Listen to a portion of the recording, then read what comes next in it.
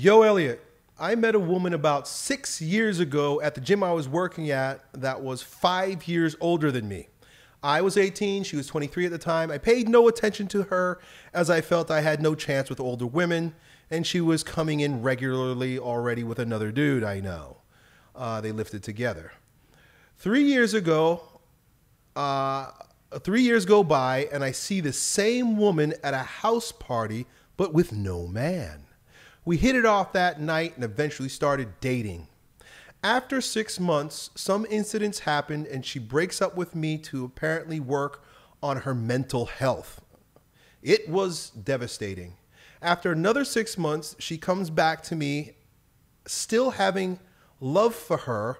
I let her back in. I later found out that she was actually in a secret relationship with that other dude prior to us, and that during our 6-month breakup, she actually went to another state for a concert with that same dude. According to her, that whole event was forced, and that relationship with him was abusive from the beginning. I also knew that the dude had a whole family on the side he was hiding from her. My problem is I can't get the thought of those events out of my head. It has affected my relationship with this woman for the past 3 years. It has affected how I respond to her, and what has made me do it has made me do things I'm not proud of. I can tell she loves me, but I don't know if that's just me being too much in my head or something. I wish I just shouldn't have to deal with this regardless of what she says. Any advice? Okay. So there are a few things here that I want to address, but the very first of which is something that I think is going to come very easily to you. Your senses aren't wrong. And I made a video last week speaking with someone who had a sense about something towards his wife, but he had zero evidence and there was zero history of her doing anything wrong. And I tried to get through to him about not trusting his intuition. Don't trust your intuition. It's born of the fruits of past trauma. Has nothing to do with your wife because there's no reason, right? You're making it up in your head. And so the whole video was about don't trust your gut, don't trust your intuition. You need evidence for thin slicing. I'm going to contradict myself completely right now. You know that feeling you're having is due to a truth that you're trying to bury. All the evidence is there. From the get-go, there's been plenty of evidence that this is not a good woman for you. Now, I'm not going to go into the whole philosophical reason why, right? All my reasons why dating an older woman is a bad idea, but that's the first red flag. Second red flag, you saw her, she was already with another man, right? So she's older than you. She was with another man for a long time, and she was probably with many men before that. So that can lead me down the rant about why I don't want women with a past. And I think we as men need to start holding women accountable for their past. Instead of saying, oh, it's okay, everybody has experiences. No, I don't need to deal with that. I don't have to tolerate that. I can get with a younger woman that has no past. So older woman, experienced woman, has a past, right? These are all red flags. Then she leaves you, right? Because she has mental health issues. Mental health issues for a woman doesn't mean anything. It means I can't come honestly to you and tell you what's going on because women communicate in a covert way. They never tell you what's really going on. They blame some disease, right? The two things that they blame on various bad decisions they make, and I'm not ranting on women, but this is their nature, is mental health, right? Which is garbage to me. Right? Maybe I'm not sensitive. And the other thing that she said, abusive. Abusive. Every man is abusive. Every man that I break up with, every man that I just happen not to like is abusive. There's women who would type in my comment section saying that I'm abusive because they don't like the things that I'm saying. They think I abuse my wife, right? Because I have a patriarchal attitude towards this world because I'm a strong man. So I must be abusive, right? Abusive doesn't mean anything. It means I can't handle this man. It means he is too alpha for me and he's not giving in to my demands. He's not doing what I want. So he's abusive. So mental health and abusive. Women that tell you about mental health, that's red flag number 4. Red flag number 5, she's talking about abusive. Red flag number 6, she lied to you. And finally, red flag number 7, you can't get this out of your head because it's all toxic crap that you don't need to be dealing with. Here's just a little exercise you can try. Your intuition and your logic, your heart and your mind are telling you, this is a bad idea, bro. She's not the right one, bro. And I'm telling you as your advisor, this is not a good woman, bro, right? But I know that's hard. You know why I know that's hard for you? Because you're probably having sex with her. And when you have sex with a woman, you become addicted to her. This is why men put women on the pedestal. You can't see because of the sex goggles. You can't get over the oxytocin flood that happens every time you ejaculate with this woman.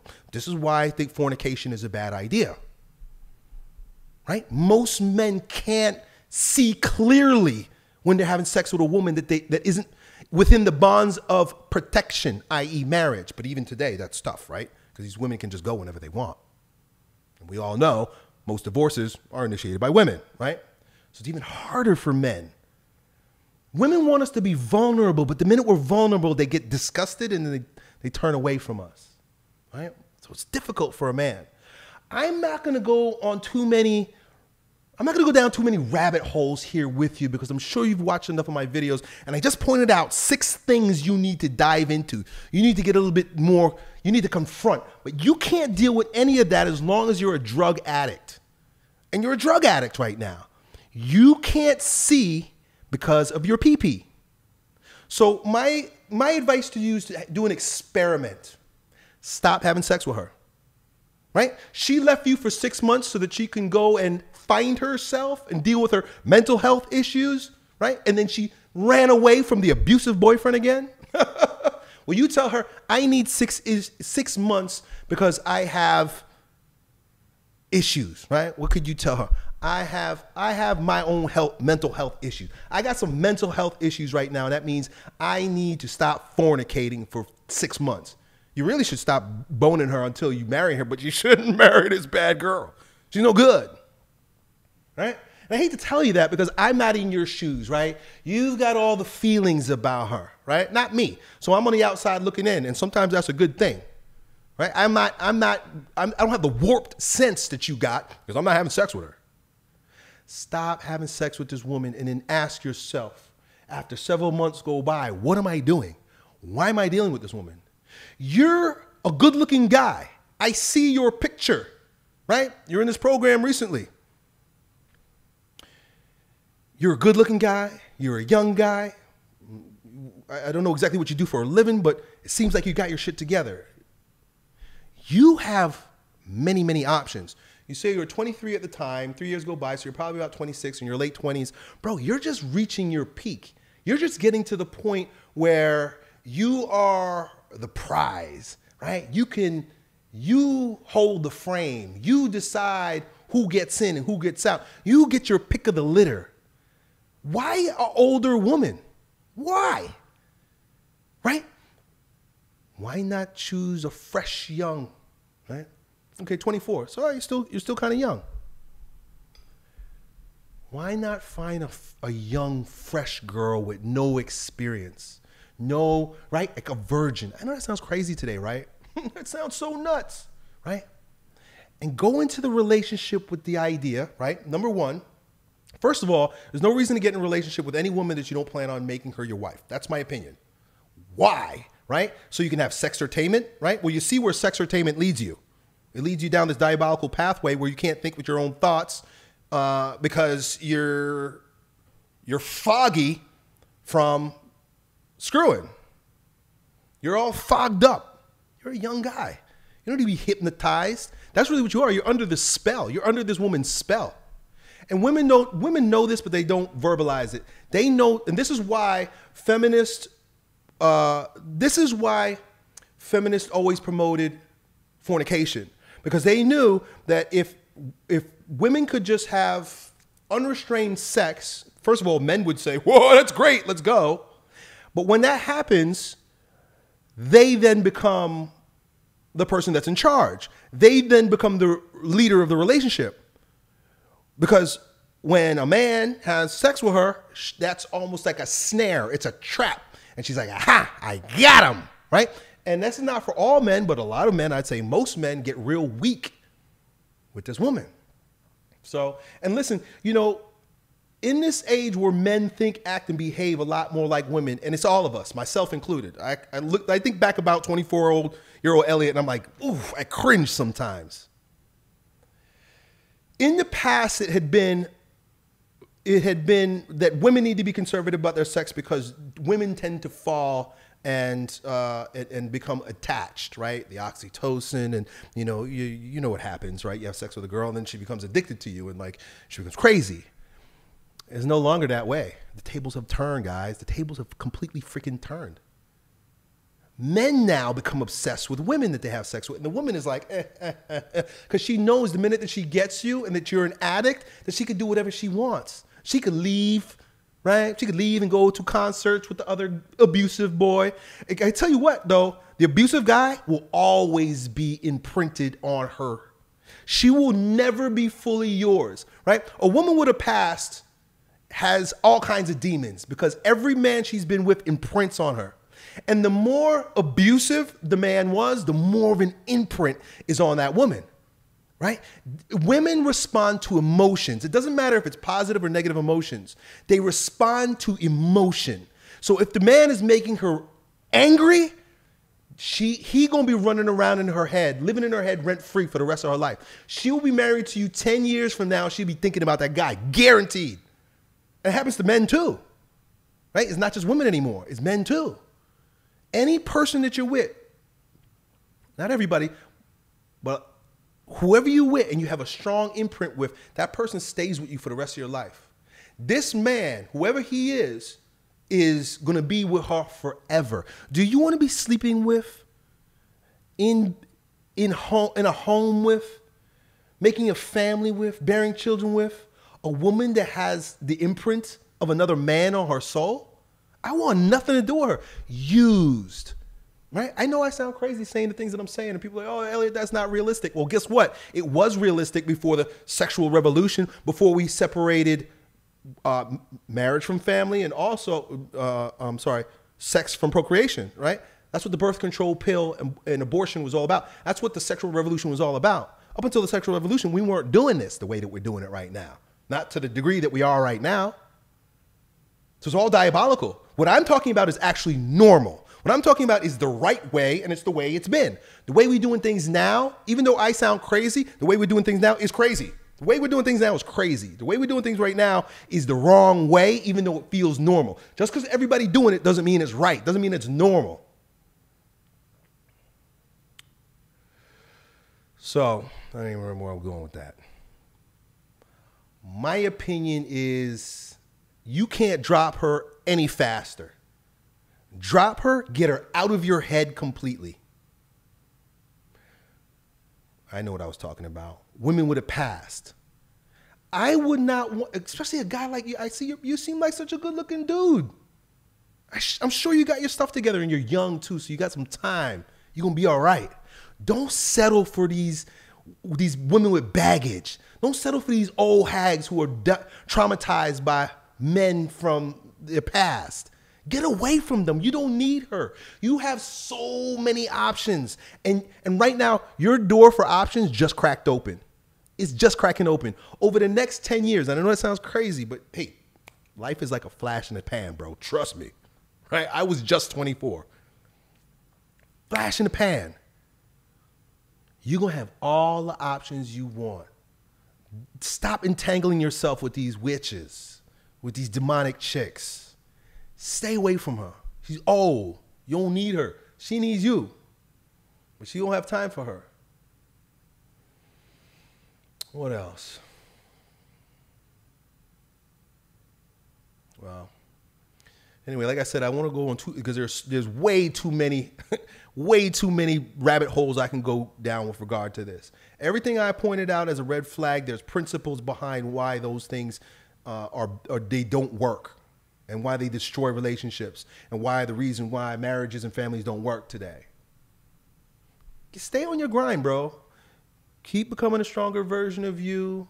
Keep building your value. Keep creating your frame as a man. Keep your options open. And have standards, real standards for these women.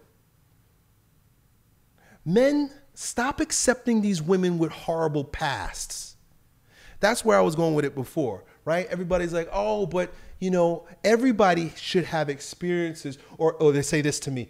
Oh, Elliott, what are you, intimidated by a woman who has experiences? No, I'm disgusted, actually, right? I don't want a woman that has been run through. I don't want a woman that has imprints on her. I want a clean slate. The cleanest slate I could possibly get is what I want with regard to a woman. I was reading this book. It's called Her Hand in Marriage. It's about courting. And he quotes from the Bible. He was a pastor that wrote the book. And he was talking about how virginity is an inheritance. And that back in the day, you know, during the Mosaic law, Moses writes, as God prescribes, that when a man marries a woman, if he was promised a virgin and turns out she wasn't a virgin, she gets stoned to death in front of her father's house. That's interesting, right?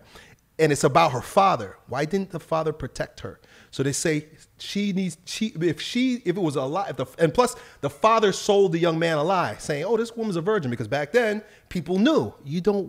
First of all, if you have abundance mentality, you don't have to settle for these sluts. You don't have to settle, right? Because every day there's a fresh young lady coming up that could be a potential wife, a nice, clean wife. And if you were sold, right, you were sold into this relationship, right? And most men, we don't know our woman's body counts. Nobody knows their woman's body counts. Men back in the day, they wouldn't get with a woman if he wasn't guaranteed she's a virgin. If this is not a virgin, then no, that's okay. You don't have to be a virgin. Women, you don't have to be a virgin. But I don't have to marry you, right? If that's the kind of life you want to live, if you want to be a harlot, well, that's okay. Men will have fun with you. I'm sure you'll have fun. But no man is obliged to commit to and marry and start a life with a woman who's been trampled on. Right? This is a woman that has been trampled on, right, by abusive men. And if any woman ever tells you that she's been in an abusive relationship, run, because that man will always be with her. She may even crave his abuse after being with you for a while. Because if you're a nice guy, this is so funny. I think Chris Rock made a joke about this. He was like talking about being a nice guy and why nice guys finish last. He was like, I'm a nice guy. But the problem with nice guys is that the girls don't want the nice guys. They want to be with the guys that are going to beat them up and, you know, be abusive to them, right? And it isn't until after they've been traumatized by the bad guys that they come to the nice guy. And finally, the nice guy, now after being traumatized, seems, hey, well, you know what? Maybe I'll get with the nice guy. They get with the nice guy, the guy that's not there, has their best interest in mind and has no interest in abusing them. Now he has to deal with her like he's her psychiatrist. Now he's got to deal with all her trauma from all the other guys. The other guys had fun with her slapping her around, and now the nice guy's got to deal with her. Don't deal with him. Do not deal with him. This will all change, though, and I know this is, I'm going to stop apologizing for myself. When we weaponize chastity as men, all this stops. When we stop having sex with these women, all this stops. It's our fault because we fall into their snares. Stop fornicating. Not because the Bible says so, not because it's a high ideal and Elliott says so, but because it's impractical. And it's the reason why relationships aren't working. Stop. And if you've been doing it, repent and stop. Right? And I'm talking to men and I'm talking to women. All of us. Because we're damaged goods as a result. That's my opinion on that. Done. Yo, it's your bro Elliott. I hope you enjoyed that video. If you did, you ought to know that it was a clip from one of my most recent King Transformation classes with my students, where, among other things, we get together about 4 or 5 hours a week and we speak on things as it relates to becoming kings in our lives in fitness, business, and with women. If that sounds like you and you want to join a like-minded group of men who are growing stronger every day, in every way in this degenerate age, then it's real simple. Just follow me on Instagram and then DM me the word King, K-I-N-G, and then me and my team will get back to the details to see if you qualify. I really hope to see you at the next meeting. Done.